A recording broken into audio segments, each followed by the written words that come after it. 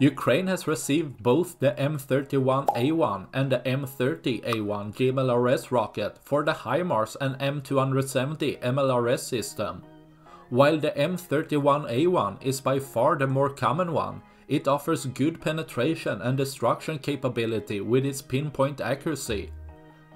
However, with the M30A1 alternative warhead, a much larger area can be covered for soft target, such as personnel, low armored vehicle, as well as surface-to-air system, where vital parts easily get damaged, rendering the whole system useless. Due to Russia's low probability of intercepting GMLRS rocket, all they can do is to hide to avoid getting targeted. However, a Ukrainian Leleka drone managed to find a Pantsir S1 system. It seems Ukraine targeted this with the M30A1 alternative warhead GMLRS rocket, making sure the system will be damaged and rendered useless with its high accuracy and effective range of the warhead, taking out another of Russia's Pantsir system, which is at least 16 losses now.